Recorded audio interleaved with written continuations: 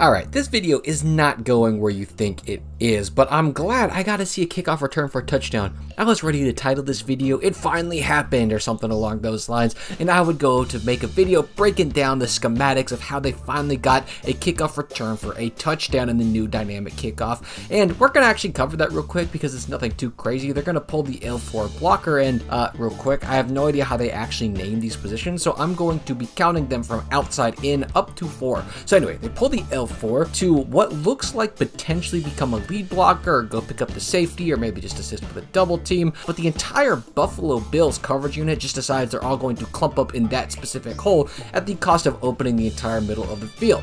So as DJ Dallas is nearing the 40-yard line, it looks like this play is all but over until we had 3 horrendous attempts at making a tackle. So DJ is off to the races and eventually scores. So if it's not the scheme I'm not talking about, and it's not the horrendous tackling I'm going to talk about either, you might wonder what I am even going to be speaking about this video. And I want to bring you to the most questionable play I've ever seen, and that is from the off returner, who I am convinced had the under on the 0.5 kickoff return touchdowns, because look at this, boom, he starts his path and immediately number 32 beats his block and is directly in the return path. And from everything I've seen, you should just chip block this guy or at least give him a little bit nudge because he can bust his whole return. But no, he straight up just like jukes the guy, and it almost cost him because 32 had a clear shot but decides to stay on his feet, so he doesn't make the play. Next, he sees the lane collapsing, decides not to go for a 41 or 5 despite the fact that they could make a play here, but instead has his eyes glued to number 21, which is gonna be the theme for the next bit,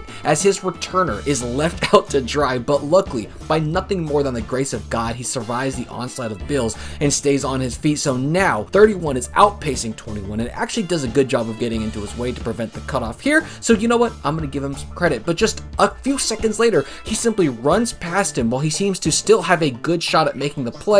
But luckily 21 is just so gassed he can't catch up, which allows for Dallas to pull ahead. And then finally, after 98 yards, the off returner is able to come back and bump block 21 to prevent, I guess, him from pushing his returner out of bounds at the end zone, which I don't think was going to happen anyway. But this guy was probably told, or I guess better have been told, to not block anybody but 21. I just think it's so funny how this whole play turned out because it definitely looked a little bit weird from my perspective. One man to beat, dives to the goal line. Touchdown, Arizona, no flags.